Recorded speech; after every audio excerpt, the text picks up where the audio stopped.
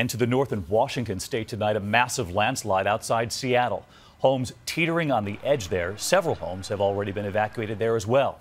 ABC's Neil Karlinski this evening with one family whose home is right on the edge. It is a slow-motion disaster. 3 homes teetering on the edge of a bluff south of Seattle that's sliding away chunk by chunk. That white piece of deck about halfway down, that's part of Gary Williams' house. Is it okay to be out here? Sure.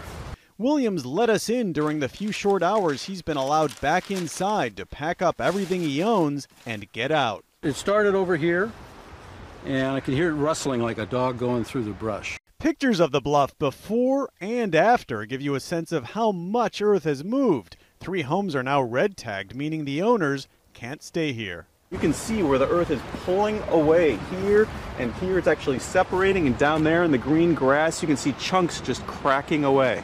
It started Friday night and hasn't settled yet. City officials say they'll be sending boats around over here to monitor the bluff. You can see where the bulk of the earth and the trees have come pouring down here. The homes up top there, they are definitely a total loss. The question now is, will they come down this hillside as well?